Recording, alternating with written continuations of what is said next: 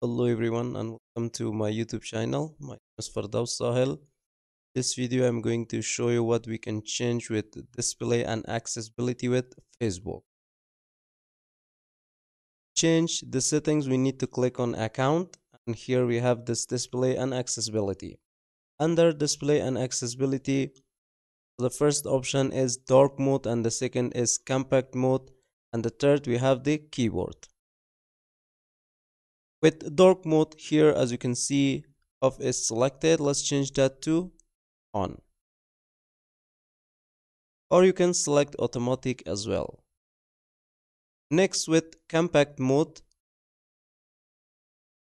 make your font size smaller so more content can fit on the screen. You're going to click on. It's going to fit all the content on my screen with the font size. You can turn it off as well. Under display accessibility, the third option here we have the keyboard. Let's click at that. So here we have the keyboard shortcuts. If I want to see all the keyboard shortcuts, then I'm going to click right here. As you can see here, use single character keyboard shortcuts. Off is selected. You can turn it on. But let's see all the shortcuts inside.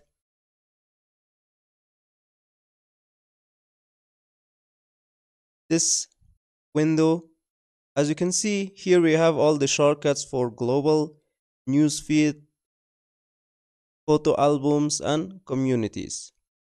And here we need to turn on the single character shortcuts. To turn it, just click here. So now we have all the shortcuts available. We can use it inside our Facebook.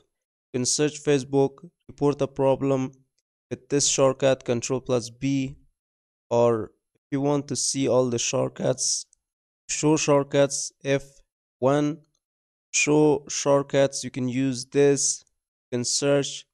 With the news feed, you can leave a comment. You can see the shortcut is see more, jump to the next post, previous post, like or unlike a post, open attachment of post, create a post, search, messenger contacts, and share post.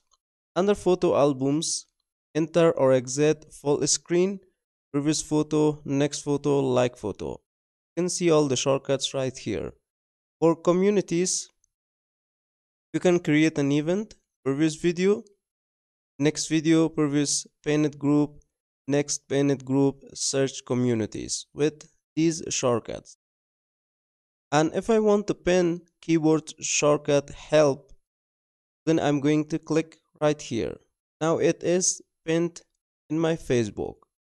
You can see all the shortcuts, search Facebook, report a problem, every shortcuts right here. If I want to close it, simple, I can click right here. And if I want to see all keyboard shortcuts, then I'm going to click right here. So this is how we can change the settings for display and accessibility with Facebook. So hope you guys enjoyed this tutorial and learned, and if you have any question or doubt, please let me know in the comment box of this video. And if you found this video helpful, don't forget to like, share and also subscribe to the channel. So see you guys in the next video.